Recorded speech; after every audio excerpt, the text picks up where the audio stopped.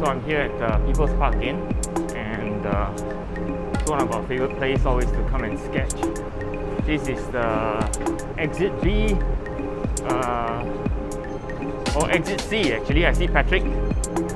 It's a nice day out on a Saturday morning. A good place to come sketch. Fantastic place to meet as well. Talk to you in a while.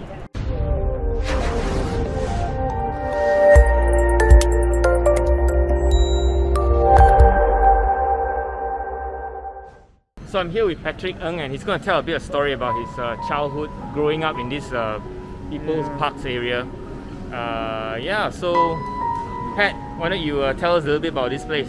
Oh, I mean, this place has been around for a long time. This 9-story flat was one of the highest HDBs in the early days. Built a long time ago in People's Park. And as a child, I spent a lot of time here because my aunts lived here, and I was living with them for a while. So this is your childhood neighborhood? To some extent, yes, yeah. Because I was also from Clarke Quay, and then between Clarke Quay and here. And then, so you can see up here, these are the commercial places. Below is the food center. Has always been, even all the way in the early 70s. And then there are those kind of fabric shops and all those things from second and third level. They're still there actually? Yeah, they still are there. And then the roof of this complex is actually the ground floor of the HDB. Oh wow! Right, so there's a lot of place to roam. Yeah, you can actually go up there and walk around. So yeah, I lived up on the 9th-story, the top level, and so the corridor was our fun place, and yeah, quite a view from there too. Of the so what is the top change that you see? Like, what is the biggest change? Structurally, things have remained quite the same. Yeah. You know, it's just, I think, the kind of businesses that were here. Definitely, this fruit store has been here for decades. They still are fruit stores. Yeah, same store. Yeah, and but other than that, you know, we now have a lot of Chinese, China eateries that we didn't have in the past. Yeah. Yeah, and there used to be a fountain over at this end. No more. Right you can't see any more fountain there. You don't see a fountain here anymore. With a clock tower. That was like the landmark of this place. Park. Yeah.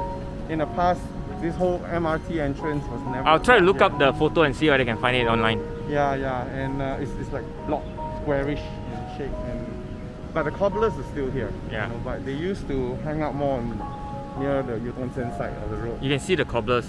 Yeah. All the people are still working. I'm surprised if some of these cobblers were young men back then who have been doing this trade for all this time. There'll be interesting stories. Yep. Well, alright, thank you.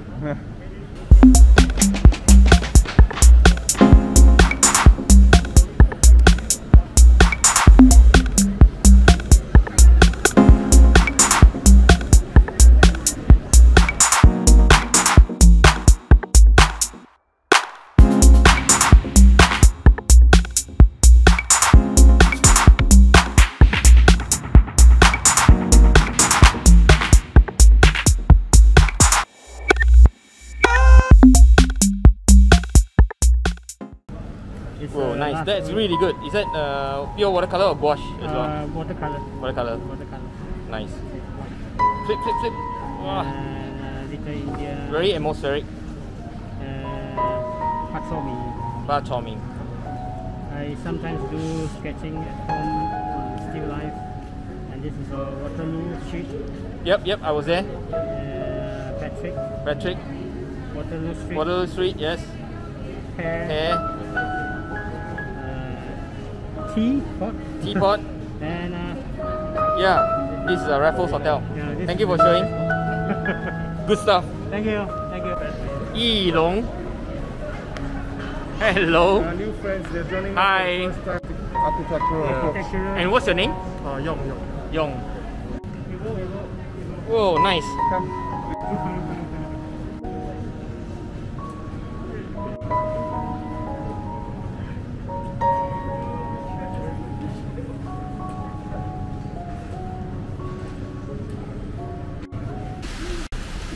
Well, before you know it, it's pouring rain. So that was a good session, and not a big turnout, but I guess there was probably about 15 people spread out in a small space, quite socially distanced, and well, it was fun. Yeah.